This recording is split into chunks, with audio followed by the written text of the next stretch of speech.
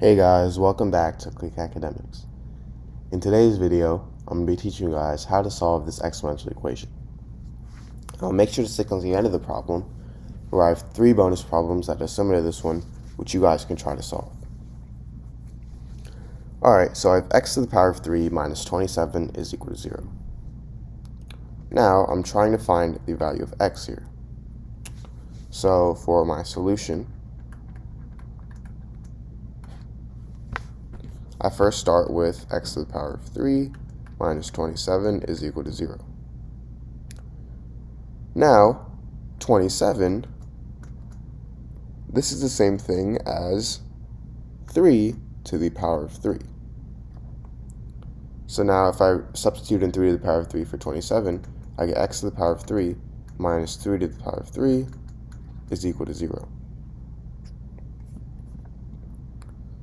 Now, if I have something in the form a to the power of 3 minus b to the power of 3, this is equal to a minus b times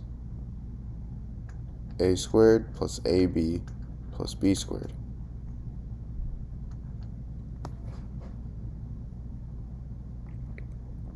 So in this case, a is equal to x and b is equal to 3.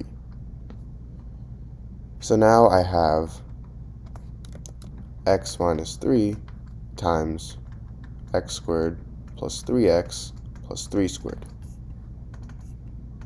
That's equal to x minus 3 times x squared plus 3x plus 3 squared, which is 9.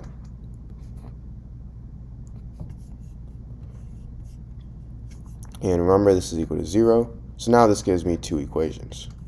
I have x minus 3 is equal to 0. And I also have x squared plus 3x plus 9 is equal to 0. So for x minus 3 equals 0, all I have to do is add 3 on both sides. These two cancel out. And I'm left with x is equal to 3. So this is one solution. Now for x squared plus 3x plus 9 equals 0, I'm going to be using the quadratic formula, which is negative b plus or minus the square root of b squared minus 4ac all over 2a.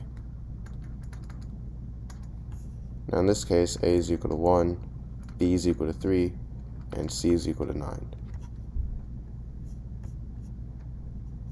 So now I have x is equal to negative b, so negative 3, plus or minus the square root of b squared, so 3 squared, minus 4 times a, which is 1, times c, which is 9, all over 2a, so 2 times 1.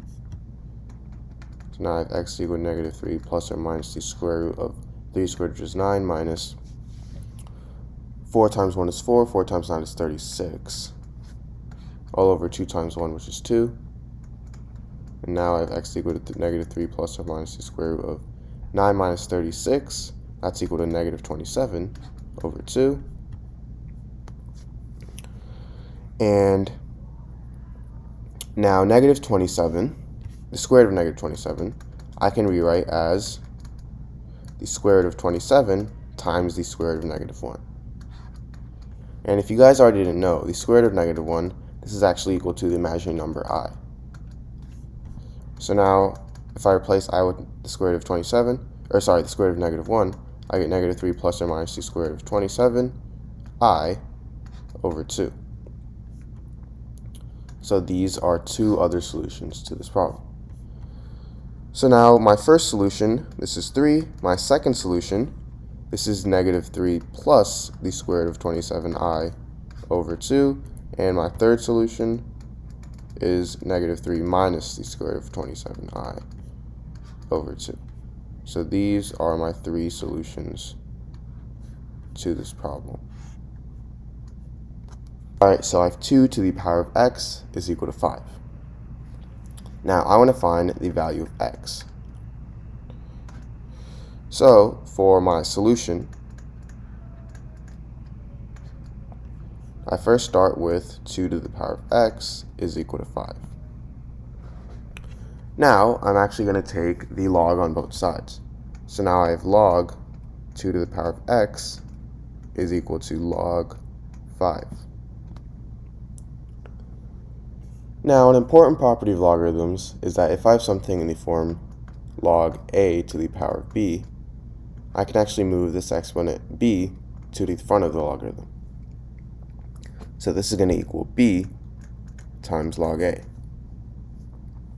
And this property is actually so important because, as you can see, right now we have 2 to the power of x is equal to 5.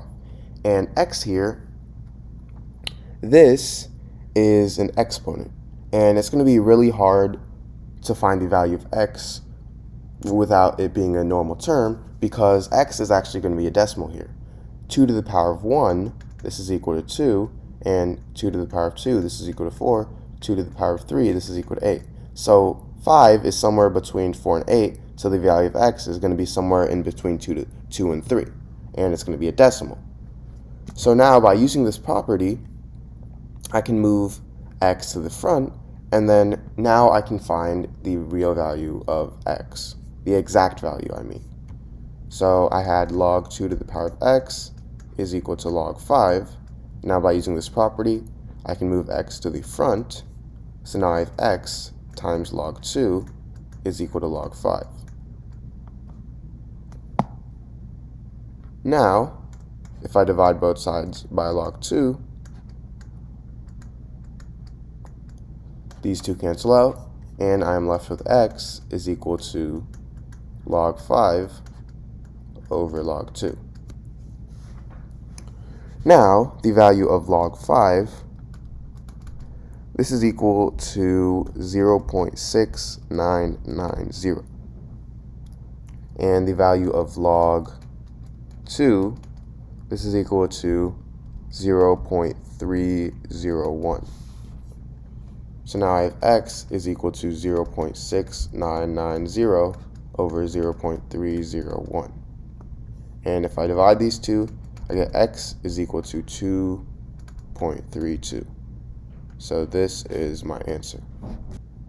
Alright, so I have 2 plus 2 is equal to 5.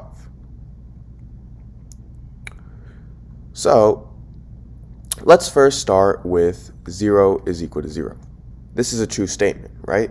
0 is equal to 0 because any number is equal to itself. So on my left-hand side here, I'm going to rewrite 0 as 20 minus 20. And 20 minus 20 is 0. So this is right. I'm not doing anything that is illegal here. And for my right-hand side, I'm going to rewrite 0 as 25 minus 25, which is also equal to 0. So I'm not going out of the rules or anything. Now, 20, this is the same thing as 4 times 5. So now I have 4 times 5 minus 4 times 5 is equal to 25. This is 5 times 5 minus 5 times 5. So again, I'm not going past the rules or anything. 20 is equal to 4 times 5, so I simply substitute in 4 times 5 for 20, and same thing with 25. 25 is equal to 5 times 5, so I simply substitute in 5 times 5 for 25. Now,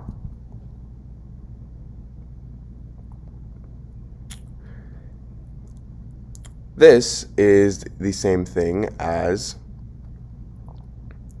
4 times 5 minus 5. All I did was I factored out 4 from this because both terms were being multiplied by 4. And now this is the same thing as 5 times 5 minus 5. All I did was I factored out 5 from this because 5 is being multiplied by both terms.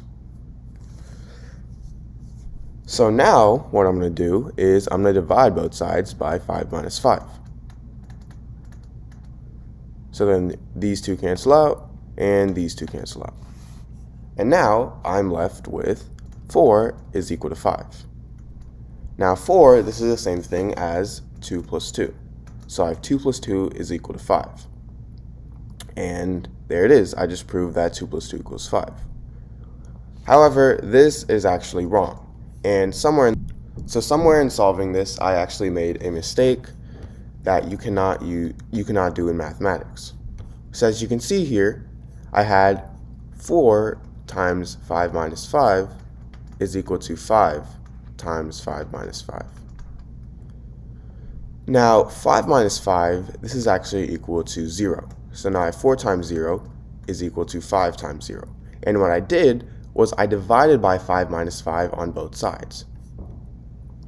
And if you guys already didn't know, dividing by 0 is not defined, because anything divided by 0, well, as you see, 4 divided by 0, if we tried to do this, 0 times what equals 4? Well, nothing, because you can't multiply anything by 0 to get 4. 0 times anything is 0.